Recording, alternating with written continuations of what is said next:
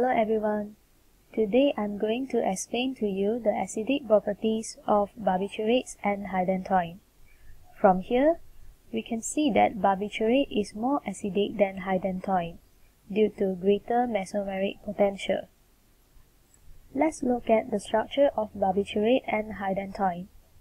Barbiturate consists of 3 carbonyl groups, whereas hydantoin consists of only 2 carbonyl groups.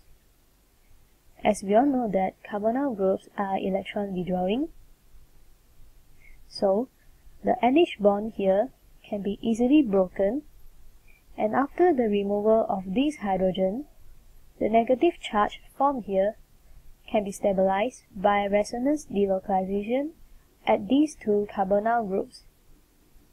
Whereas for hydantoin, the negative charge formed here after the removal of this hydrogen is only stabilized by delocalization at the carbonyl group here.